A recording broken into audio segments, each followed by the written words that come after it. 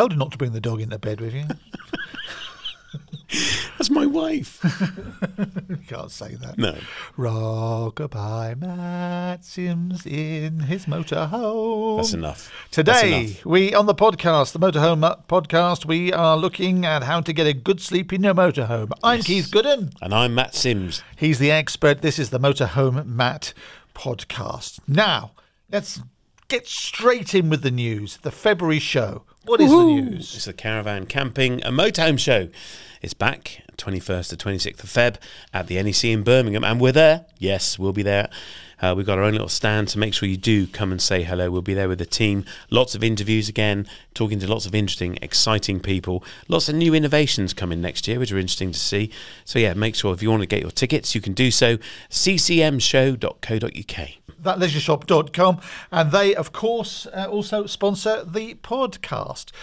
You've got £10 off at the moment, haven't you? We have used the code MotorhomeMatt, one word, at the checkout and get £10 off when you spend just 100. So Keith, your 100 quid could cost you just 90. That's a fantastic idea, Matt. So the main part of the podcast today, we're talking about how to get a good sleep in your motorhome. Really Matt. Important indeed. Yeah. Really key this is. What's your top tips on sleeping? Well, number one, I would say level up. So get some levelling ramps. Guess what? We got them in the shop, but they are Really? crucial. Yeah, and they're probably on sale as well. It's like carpets at our place. But level up. So what do I mean by that? So get level. So use a spirit level. Sell them as well, or you just use a phone with the spirit level app, or a gin and tonic. Perfect way of levelling up. Just put it on the table. Make sure the water's level. That's how they built the pyramids, you know. Is it? Yeah, that's how they level with gin and tonics. It is. It's true. Hendrix. Yeah, what they did is they've discovered they built long troughs and just put water in them, and that's how they levelled the land Of to course. build the pyramids. I didn't know that. Because water finds its own level. It does. Well, there you are. So a glass of it on your table. Keep an eye. Absolutely. Get level, so drink it. When you hop into bed to get a good sleep, you don't really want to be going one way or the other, up or down or Nope. side to side. Get that motorhome or caravan level. Get it level. So use the ramps to do so, and it will mean that your sinks and shower empty properly as well. I've got a list here of your top tips. Yep. Earplugs. Earplugs? Yeah, I've heard you snore. Earplugs can be a really useful little addition. If you are with someone who snores, that can be a godsend. But also on a campsite, you can get some random noises. You could be on a farmyard. It could be a cockerel sleeping next door. That's going to get up before you. What are you laughing at? Random noises. There could be random noises. could be. You could be near the toilet blocks as well. Oh, You don't want to be there. feeling flushed. Well, you could be. So if you're near the loo, someone else might get up in the middle of the night and go to the loo, and then all you hear is them crashing around in the toilet block, pulling the flush. So earplugs important. They are important. Yeah, blackout blinds as Oh, well. if you've got kids, blackout blinds are a godsend. They're fantastic because, especially small children, their circadian rhythm means that they get up when the sun comes up and they go to sleep when the sun goes down. So, you know, in summertime when you're out in your motorhome or caravan, the blackout blind is fantastic. And if you don't want to be woken up at 5 Kid them o'clock in into the morning. night time. Yeah. Just check them before you go away because they can tear really easy. They're made of paper and they can get little holes in. Those holes can be really annoying. So make sure your blackout blinds are working and in order. And as I say, don't park near the toilet block. I mean, just don't go there. If you end up parked next to it, then make sure you've got your earplugs. Think about your bed layout as well. So if you're choosing a motorhome, if you choose a transverse double rear bed, that means one of you is going to be climbing over the other to get out if you need a wee in the night, or you've woken up and just want to get up. So I remember one of the early motorhomes we had was an overcab bed, and I was always last to bed, and I climbed the ladder, and there's 16 stone of me going up the ladder. The whole van's rocking around, woke everyone up, and then I'm first up as well, and I'm getting up and getting down the ladder, again, wake everyone up really early.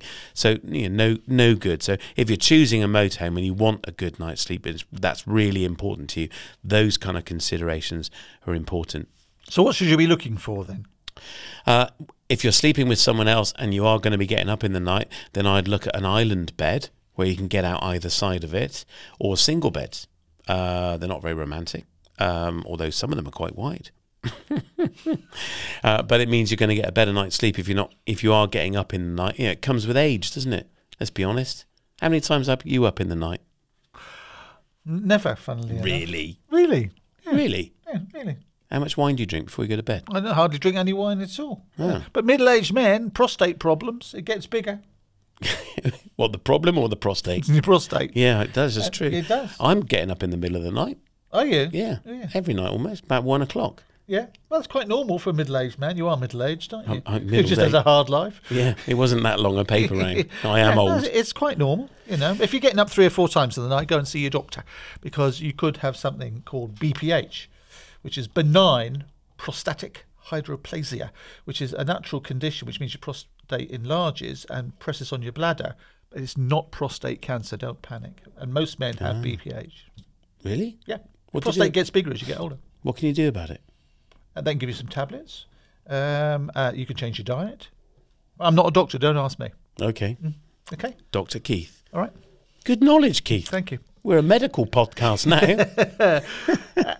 And temperature. Yeah. Because it makes a big difference. Most of us sleep in cooler bedrooms. Yeah. You know, you go to bed and the central heating is on and the radiator's hot. You always turn it down. We seem to like having a cooler room and then getting warm under the duvet, don't we? Yeah, it's true. I wake up and the duvet's kicked off. And it's actually, I wake up and then I'm aware how cold it is. You know, I can't sleep when it's hot. So being cool in the motorhome is really important. And equally, trying to get to sleep in the cold is horrible, isn't it? You just want to get warm. So, you know, depending on when you're away, keep in mind the temperature. If you're away in 30 degrees, then, you know, consider an air conditioning unit or an air cooler unit. Keep the blinds closed in the summer when it gets really hot, and keep that space cold or cool as you can. And then equally in the winter, you know, keep it warm. Make sure you've got the heating on before you go to bed. If you're out for the evening, remember to leave the heating on when you go. When you come back to the van, it will be toasty warm. And, you know, consider an extra blanket if that's what you need. Yeah, I mean, the thing is, it is autumn and early spring, isn't it? Where you think you're going out and it's really not going to be that cold, and you get surprised by it, and actually you spend the night, you know, not sleeping or falling asleep and then waking up cold. And it's horrible. It ruins the following day, doesn't it? I mean, it knock you out for a few days not getting a good night's sleep. Yeah. And talking about that, the bedding, what sort of bedding should you be looking at? Yeah, I mean, we take the bedding from home. You know, we have a double-bedded motorhome. And it's, you know, it's lovely, it's cozy, it's familiar. That sounds daft, but, you know, it feels like your own bed. I've always said I sleep better in the motorhome than I do at home, and it's true, I do. I don't think that's necessarily about the bed or the bedding. I think that's actually about being outdoors and, you know, connecting with nature and, you know, getting all that fresh air. And I think it just makes you sleep better. There's something about it. Camping and Caravanning Club, of course, did their enjoyment report, didn't they? Which unpacked that and proves the science of happy campers. It's definitely true. Definitely makes you happier and sleep better. And you've been talking to some of our friends at Duvalay, haven't you? I have, yeah. They are specialists in motorhome and caravan bedding. And I caught up with Elizabeth from Duvalay back at the NEC show and had a really great conversation with her about Duvalay and its history and the products they make. Hi, Elizabeth. Hi, Matt. I'm very good, thank you. Nice to see you. Now, Elizabeth has the perfect job. She makes bed covers or mattresses. I make mattresses and mattress toppers and unique sleeping bags. So you get to lie down all day? No, I don't, unfortunately. Just at the end of the day, you might see me with my feet up. After this, can we have a lie down? Maybe. It's been a long day. It has been a long day. Now, tell us a little bit about Duvalay. So it's you and Alan started it. When was that? So we founded the company in 2003. We had an innovative idea that we patented, and we now sell the products globally. That's incredible. And now that the kids are in the business as well. Yeah, 2 of the children, with 3 sons. 2 of our sons are working in the business. One is commercial director and the other is the financial director. And yeah, it's really, mostly it's good. Mostly I call them kids, good. They're not kids anymore. No, they're not, the mature men. But, you know, mostly it's good, and I am still a mum. So, yeah. I can imagine the dynamic. Yeah, those early morning coffee meetings. Interesting. But so tell us what Duvalay does. So Duvalay helps people sleep on the move. So where we will improve any sleeping environment, whether it be a caravan, a motorhome, a tent, a boat, we can make people sleep anywhere. And that's really important because a lot of our customers they're coming up to retirement, they're buying the vehicles of their dreams, but they still need to sleep. And historically, caravans and motorhomes, you'll sleep on the seats. They are not beds. We can transform any area, any seat, into a luxurious sleeping area. But not only that, we make sure that we do it so the products are easy to use. When we designed the products, we tried and tested every product with 3 children. So we needed something that was quick. So all our products, they roll out, you sleep on them and sleep well, roll away and store away. So they're easy to use. We are out to make people's life easier, not harder. Now, I can speak from first-hand experience. Our first motorhome was a rear lounge motorhome, our first coach-built motorhome, and it was nothing more than a really uncomfortable bed with no storage, and a Duvalay saved the day, because it was just like sleeping on the Pyrenees. Yeah, all those shapely cushions. Well, it gets rid of all the lumps and bumps. Yeah. And it's also your bedding. And it's just nice. It feels like your bed away from home. I mean, I've used all the products. We had a touring van, and I used to sit in bed on the morning with my cup of tea and my Duvalay, and it was actually more comfortable than my bed at home. Now, you don't just make mattresses that are cut to shape. So, you do make them to fit any size and shape bed, don't you? We do. So we'll do products that you sleep on the seats that transform those, but we also do mattress toppers for poor quality mattresses in vans that have got fixed beds, and we also do the full mattresses, a wide range. We do. We have an exclusive agreement with Swift. We make them a very lightweight mattress, which is a memory fibre. It's a fibre mattress, so it's very recyclable. And it's also very comfortable, but it's light. So this mattress you can get under the bed a lot easier, and it opens up that storage under the bed, and it's easier to get your bedding on. So we do a wide range of products, but that one is particularly for designed for the Swift group. So you make them for island beds, French beds, and you have a varying width of single bed mattress as well, don't you? Yes, we do. Any sort of width we do, and we have a vast library of sizes. So all the customer needs to do is email us, make an inquiry or place an order, say what van model they've got, what year, and then our sales team will email them a drawing. We've got 99% of the drawings. They confirm it's all right, and we make it. That's amazing. Easy. That's what we want. We want to make people's lives easier rather than harder. The whole process of buying is easy, and then when they get it, they absolutely love it. I mean, if you stand here at this stand above 5 minutes, somebody will come and tell you how good our products. I just stand back, I think you start, and they're saying they are. The change, it opens up. It opens up leisure vehicles for people who would not normally be able to use them because they may be in a wheelchair, they maybe have a really bad back, and they can't sleep in those products, and it enables them to. And it can be life-changing for some people. Yeah. And tell us about the Duvalay sleeping bag. How does that work? The Duvalay sleeping bag is one cover with 2 pockets. In the bottom pocket you have a foam. You get a choice of thickness, qualities of foam, and in the top you have a duvet. Again, a choice of duvets, winter, summer. You roll it out. You're not zipped in like a traditional sleeping bag. You can kick your legs out. Everybody hates being zipped in. It's a lovely polycotton sheeting, so it feels like your bed at home. I will say in the use that people are using them, they'll probably last them forever. They may need another cover in a few years, and you have one for single and you put 2 together for a double. They're reversible, they're easy to wash, there is no drawbacks with Duvalays. Everybody loves them. And they roll up into a really simple bag. Yeah, as well. they roll up into a small roll, and then they go in a storage bag and go away. 40-degree machine wash. Yes. I sound like an expert. Have you actually slept on one? I have. They're amazing. Oh well, I'm going to sleep on one again in a minute. So tell me about Dragon's Den. So we were approached at an exhibition like this in 2003 to go on Dragon's Den. We would have never applied, but we were approached to go on by the team, and we applied. We went for an audition, and we passed the audition. What was that like? Quite scary, but not half as scary as going on. I think what they have to see is that they have to know that if they get you onto the programme, that you are going to be able to perform on there, and so it's a very high pressured environment. With just the audition at the end, they throw some questions at you that really take you off guard. We passed that, and then we were negotiating with they knew everything about our business. The Dragons didn't, the BBC did, and then we went on. We were locked in a room for 12 hours. We got on at 7:30 at night.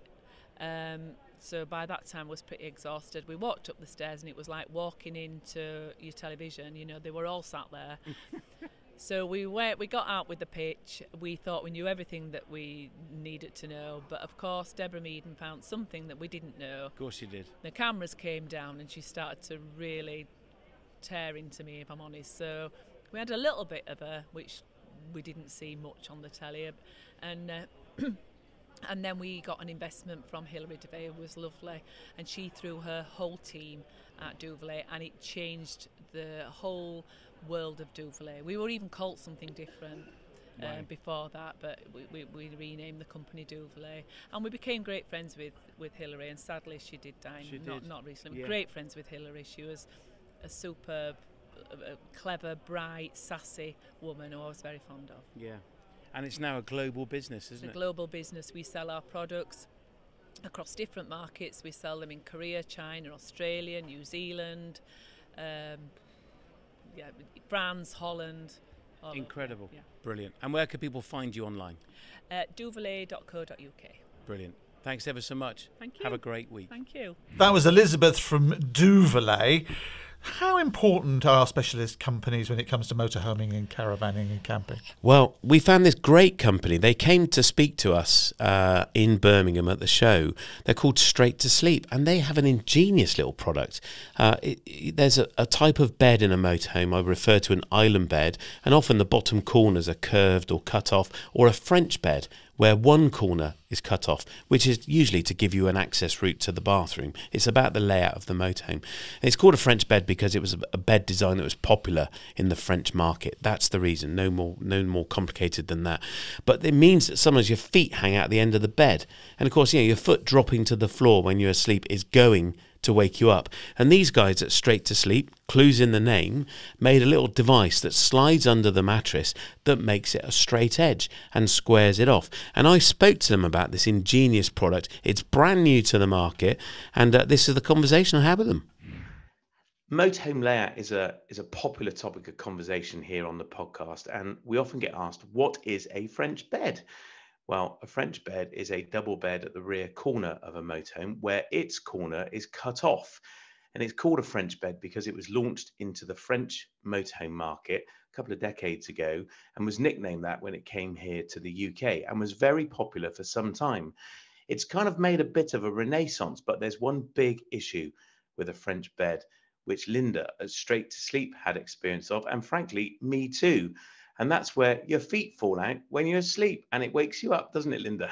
It certainly does. It certainly does. Now, you have come up with an innovative, brilliant product called Straight to Sleep. Tell us a little bit more about what it is and how it fixes the challenge of the French bed.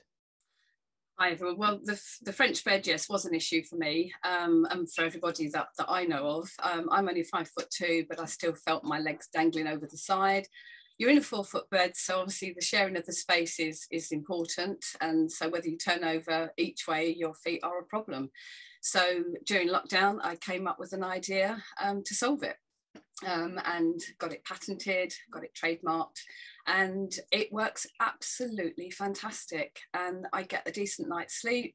It's easy to use, and yeah, problem solved. I'm quite excited about it. So this is basic. I mean, the best products are the simplest ones, aren't they? And this is definitely one of those. Absolutely. It's simply like a lever, like a shelf you pull out the bottom of the bed. Is that right? It is. It's an independent item. It takes seconds to use. You slide it within under the mattress on top of the bed frame. It's the same colour as the bed frame. It's got a lip on it, so you put your fingers, just slide it out, put your foam infill, a shape desired to take that space, and pull your fitted sheet over, which fits perfectly as a standard 4-foot fitted sheet. When you want to stow it away, you lift out the foam insert and you just push it and slide it straight underneath. And you can do that with your 2 little fingers. It's that easy.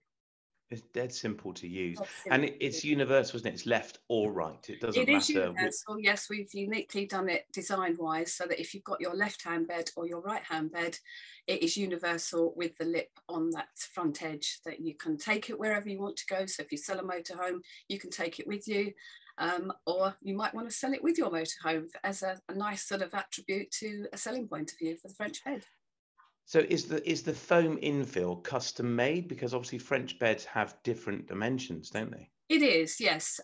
If you've got certain models, obviously we know the sizes for those certain models. So we have a form template within the extender, and you would then fit your extender, give us those dimensions, and we get that sent direct to you with the shape that's needed. Brilliant. And how much does it cost, Linda? It's coming in at £450, including VAT. That is for the aluminium bed extender and the infill as well, and that's including VAT.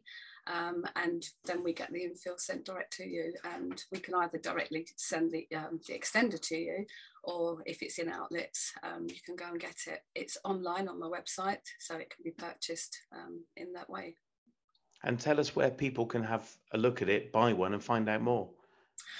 At the moment, because it's early stages, we do have it exhibited in the showroom at MG Caravans in Royston. They did exhibit it for us at the NEC show in October, and it was in the 510 caravan, and obviously we made a couple of sales from people seeing it.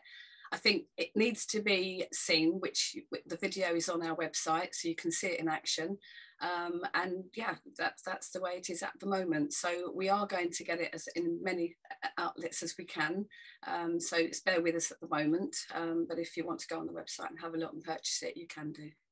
Well, this worth saying, this is a brand new product, isn't it? Launched in October 22. I mean, it's literally, you're weeks into this. So yeah, it's brand new. And so there's a lot more to come.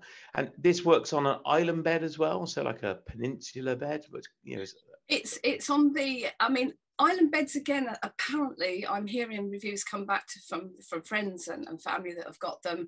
The island beds are okay, but again, if you're two tall people and you've got the rounded edges, there's no reason why you couldn't have two in those beds, and you just have your left hand and your right hand to pull out to square off the bed. I think my issues are with the French bed, and again, from what homework I've done, they tend to be more into a bedroom, which actually cuts off your whole area of living. So you're cocooned into a box at the early stages as you go in the door. And then you've got a bedroom. Well, the only time you need your bedroom is when you go to sleep. And so the island bed, I feel, is wasting that glorious space with all the windows around your motorhome or caravan to be able to see out. So with the French bed, you've got all that lovely air space, which is huge. And you only pull out your extender when you go to sleep. So you've still got the full range of the space and everything about it. But if someone's got an island bed where there are big corners cut off, so one of the new roller team models does the corners are really aggressively cut. Absolutely. To enable you to get around it, you could potentially buy two of these and make a square bed or rectangular bed. Yes, they would work exactly the same way.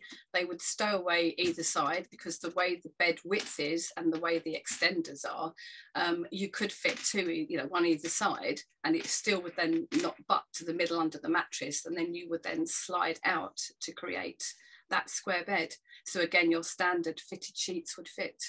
Yes, you can buy the unique sheets to fit the shape beds, but I understand they're not, they're not cheap. But if you've got standard sheets and you've got your bed extenders, then happy to go. So Linda, just tell us the website where people can find out more and place an order if they want to order from you direct. If you go on to the Straight to Sleep website and literally go onto that, there's a film on there to show you how to use it. But yeah, it's just straight to sleep.co. And it's straight number 2 sleep. It is very important, the number 2, because we felt with the design of the Straight to Sleep logo, the 2 and the shape of it symbols the person sort of crawled up with their knees under their neck to go to sleep. So that's how we came up with that idea, that's quite unique to the Straight to Sleep. And I can see that now in your branding. Very clever. Yeah, absolutely. So very Brilliant. carefully thought of. And yeah, so but yeah, the straight2sleep.co.uk is obviously the website, and yeah, it can be purchased from there. Fantastic. Well, Linda, thanks ever so much for coming on the podcast. Oh, We love innovation. We love simple products that fix often a simple problem. And this is a great solution to a big objection that I've heard many times to the French bed and certain shaped island beds. So well done you. Thank you. Congratulations on getting it patented as well. That's a real achievement. Well, I'm hoping I'm hoping to get it on the market to bring back the French beds if they are going to be phased out. Also, the conversions of new build motorhomes, if you're going to do self-build, it puts that on the market for floor space as well. So I'm quite excited to be able to have solved that problem. And yeah, happy days for those that have already got their motorhomes and caravans. It's not the end of the road. You can have a good night's sleep. Yeah. Well, I wish you every success with it. We will definitely follow you with great interest. And let's catch up in a year and see how you're doing. Thank you very much, Matt. I've really enjoyed it. Thanks, Linda. Thank you. Bye-bye. Try before you buy. What is that all about then? Well, Matt? I think it's a great idea. I always say this to people looking to buy a motorhome or change from one particular layout of motorhome to another, is go and try one before you buy one. It's so important because we've talked about different bed designs: French bed, island bed, single bed, overcab bed. There are so many, and people say to me, well, what should I consider when I'm choosing a motorhome? And one of the first questions I say is, how do you want to sleep? And it's the last thing people think about, because they think about the adventures and the journeys they're going to go on and the places they're going to visit. You think, well, why are you asking me how I'm going to sleep? Does that matter? It's really important. It's the one time you spend 8 hours in one place. The rest of the day, you're going to be up and about and out and about, doing various things. Sleeping is so important, and it's going to be the thing. If you compromise it, it's going to spoil the entire experience. So think about, how do you want to sleep? Do you want to share a double bed? Do you want single beds? Do you want to be climbing over each other? The shape of the bed is important. If you're not sure, go and try one. Go and hire those layouts. motorhomeholidaycompany.com. I'll give a plug for our own team. We've got a range of different layouts. We're based in the Southwest, and you are very welcome, of course, to come and try lots of different layouts. Just go for a weekend, try a French bed, try an island bed, try a rear lounge that makes into a bed. Is it a case that you've got this really lovely living area, or have you just got a really uncomfortable bed and no storage? What's going to work best for you? So go and try lots of layouts before, or the layouts you're considering buying, before you invest your money. So you don't have to go to the dealer in your pajamas and say, we want to spend the night. Don't set the alarm. Yeah, exactly. Yeah, I'll be here a while. Yeah. Thanks very much for that, Matt. So that's how to get a good sleep in your motorhome. Let's dive into our audience Q&A, the questions and the answers from the people like you who watch and listen to the podcast. Bob has been in touch. He says, Auto Trail Chieftain has only 2 belted seats.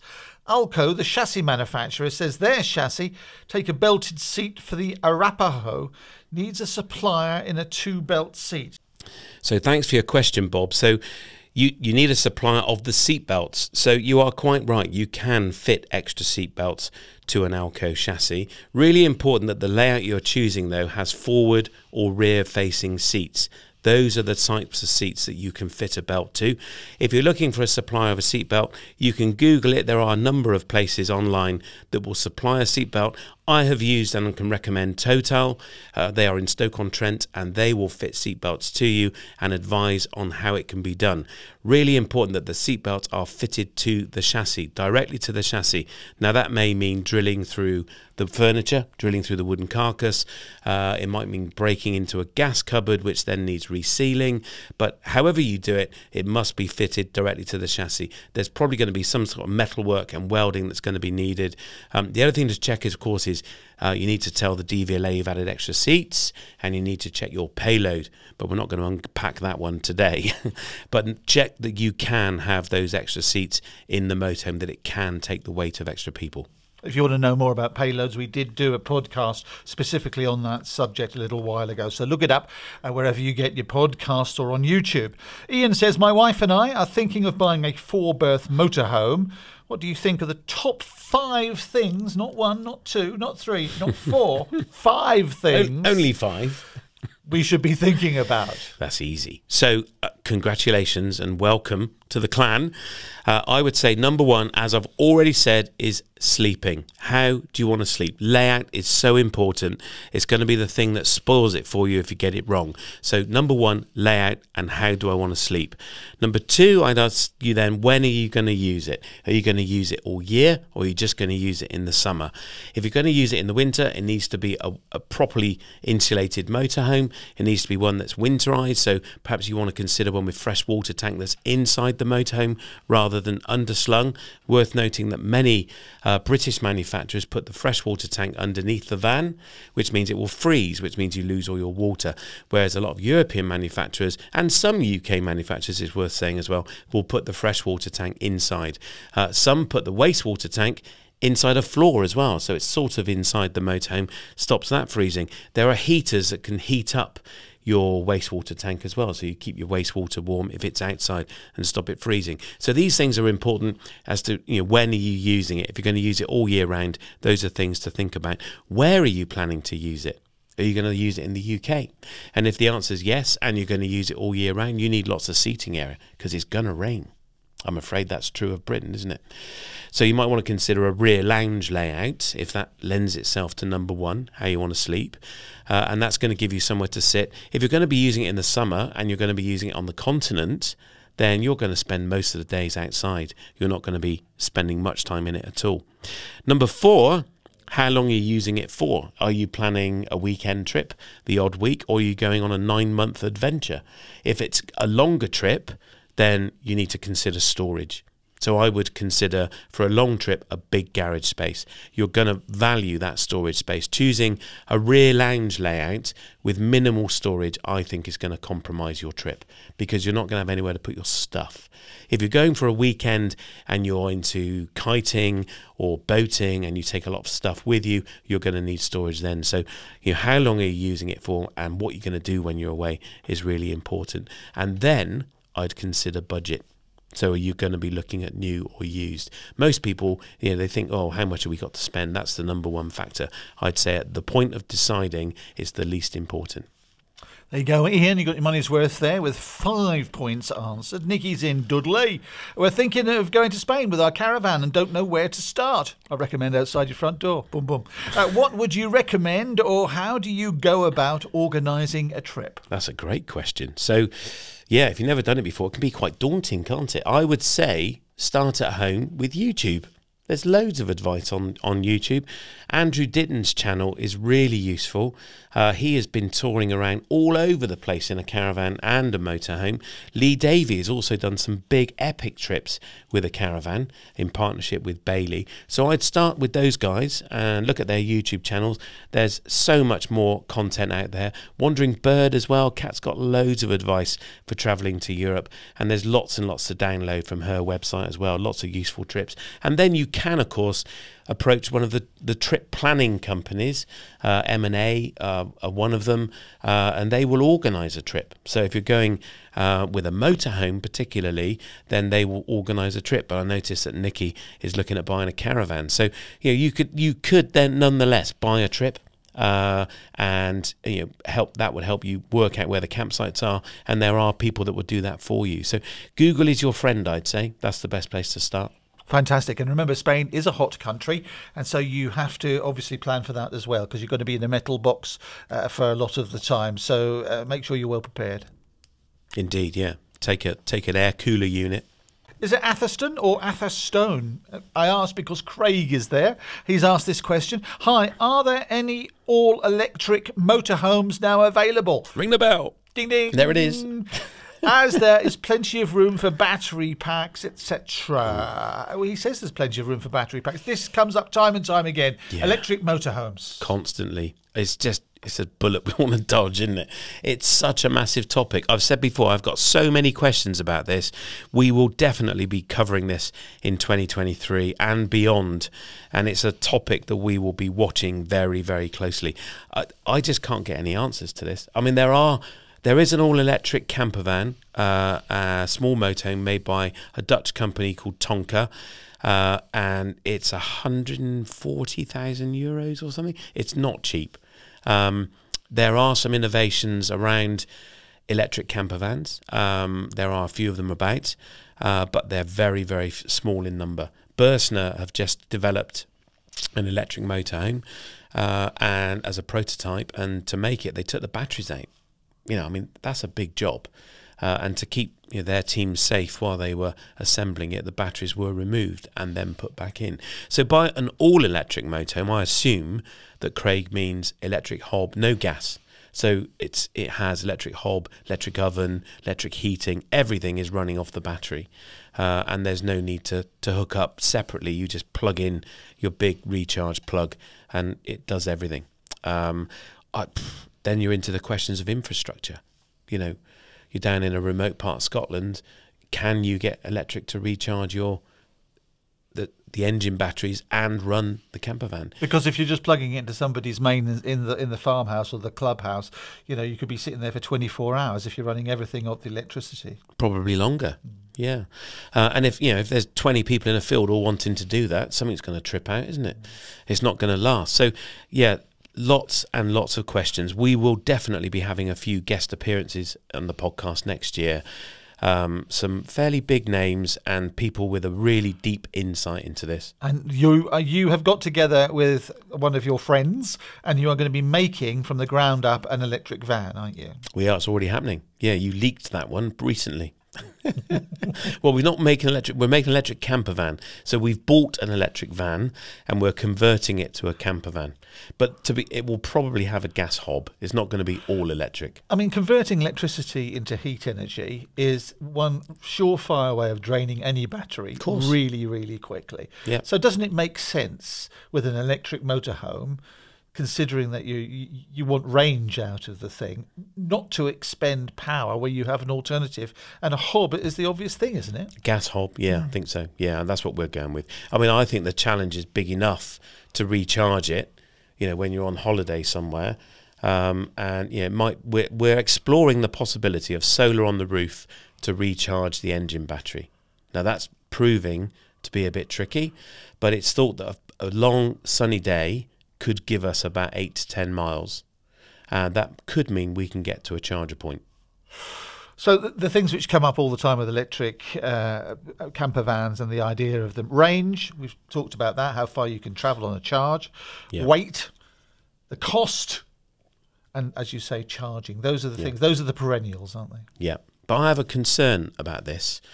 We're suffering massive supply chain issues at the moment, and we know that the manufacturers of the chassis are very focused on electrification and they're less focused on combustion build. So there are big issues of supply of motorhomes that are diesel engine.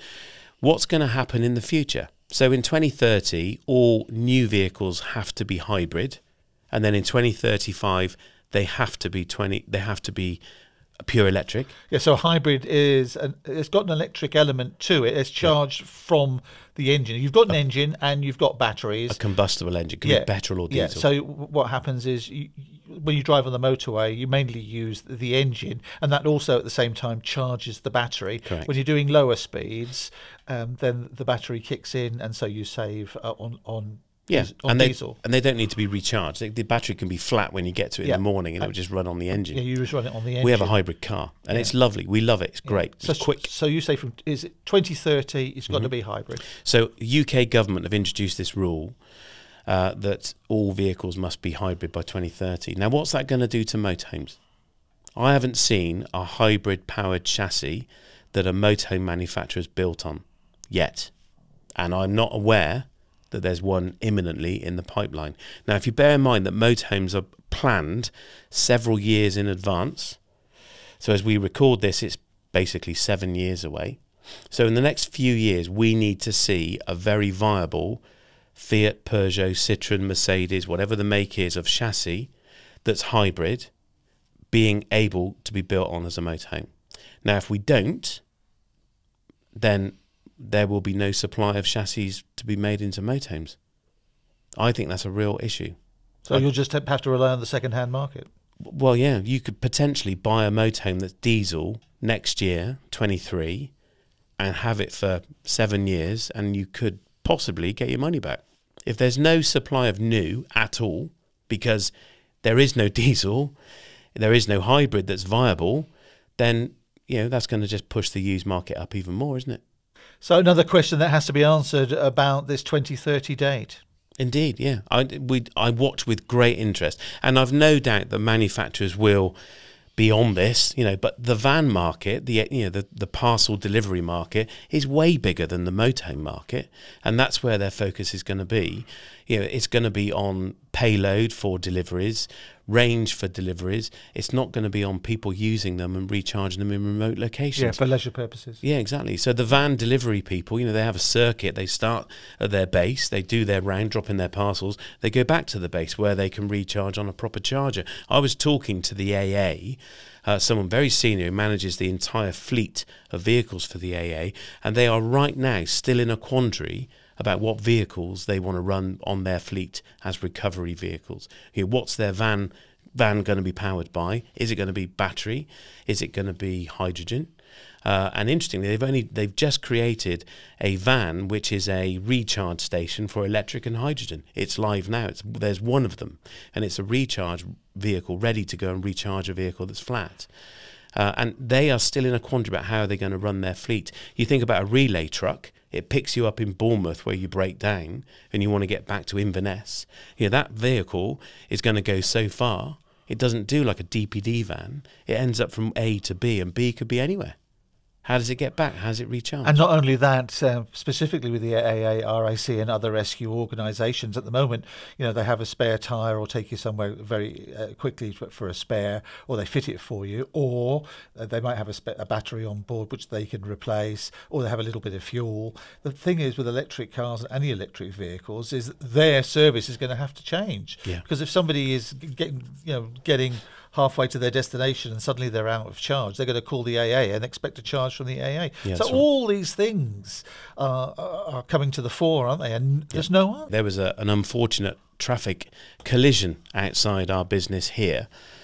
We had an open day, and just as we opened, 2 cars or 3 cars hit each other and closed the road.